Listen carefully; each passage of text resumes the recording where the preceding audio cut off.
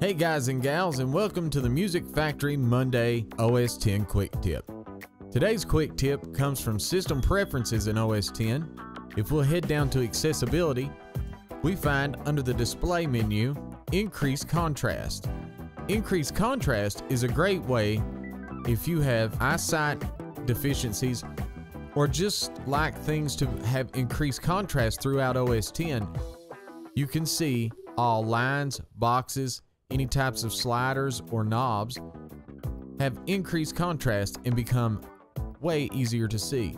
There's also a really cool option of shake mouse pointer to locate. If you're working in a DAW or an application with a dark interface such as Final Cut or Logic Pro, you can shake your mouse when it gets lost to find it.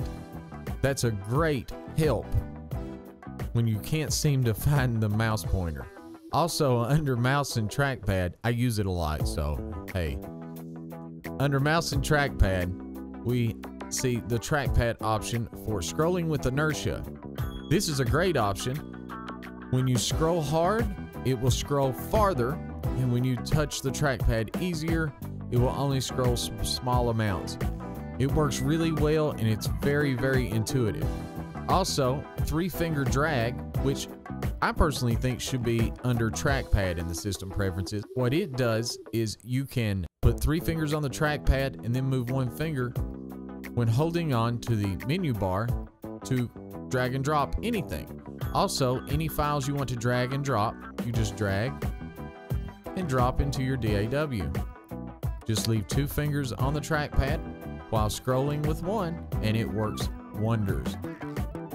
Alright guys, this was your OS X quick tip every Monday here on the Music Factory. Remember, subscribe down below and hit the little bell so you can get all of the new content coming on the Music Factory channel. Thank you and have a great day, y'all.